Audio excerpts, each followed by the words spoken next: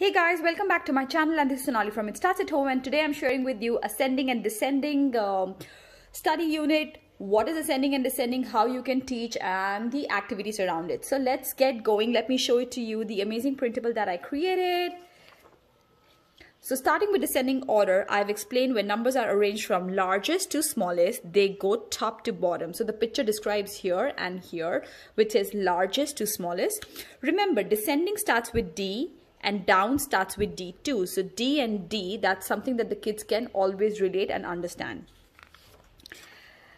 Using the same concept, I have explained ascending. When numbers are arranged from smallest to largest, they go bottom to top. Ascending order is opposite of descending. So you could see that there is a vast difference between both the pictures and for the kids to understand. And here, remember, ascending goes up. Sorry, that should be up. We start from the small number first. So it's 6, 7, 8, 9, 10. And the arrow is going towards up. Another example of ascending and descending, which is smallest to largest and largest to smallest. So 1, 2, 3, 4 with the pictorial images for kids to understand. Now we have some activities here, which is arrange the numbers in ascending order from 5 to 11. So 5, 6, 7, 8, 9, 10, 11, that's already been done. The numbers are arranged from smaller to the largest number. Write the numbers in ascending order. So the first one is done here. The rest of them the kids need to do.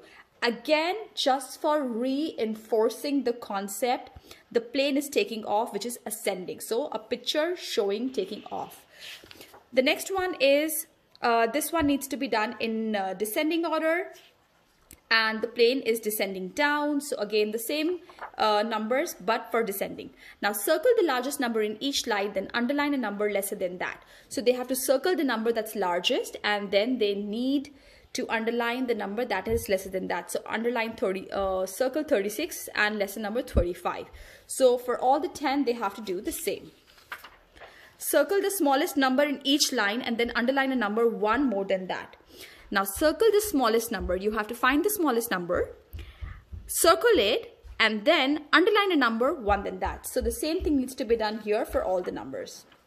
Okay, I have arranged the numbers in ascending order. Check my work and give me a star every time a question is right. So in this, what you need to do is the numbers, each one, they have been organized according to the person as ascending. If you think that is ascending and it's absolutely right, okay, then you give me a star, or you give me a circle, or you give me a tick. But if it's not, you would need to just give it a cross. Arrange the numbers in ascending and descending top. So here you do ascending, here you do descending. The numbers are right here.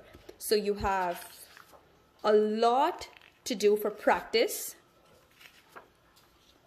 Guys, I would just say I'll be happy to share this activity for the first 10 people who are going to leave a comment to say they want this freebie. I would be happy to email it to you directly. So make sure if you really want this copy and you want to do, you want your kids to do the descending order and ascending order activities, make sure that you just leave a comment saying, I need the copy, Sonali. Thank you very much. Okay, moving on. Please rearrange it in descending order in the grid. Next to it, example is done. So the numbers are done here and you need to organize it in descending order. So one is already done here. The second one you need to do. Then you have a couple of things to do here. Now, what is descending? Also write 20 descending numbers. So the child needs to now explain and write what is descending order and needs to write 20 descending questions. Now the child needs to just write descending numbers here and ascending numbers here. Ascending, you have to mention now what is ascending and 20 ascending numbers. And this is the sheet for rough work. So I hope guys you've enjoyed this video. Make sure that you don't forget to subscribe.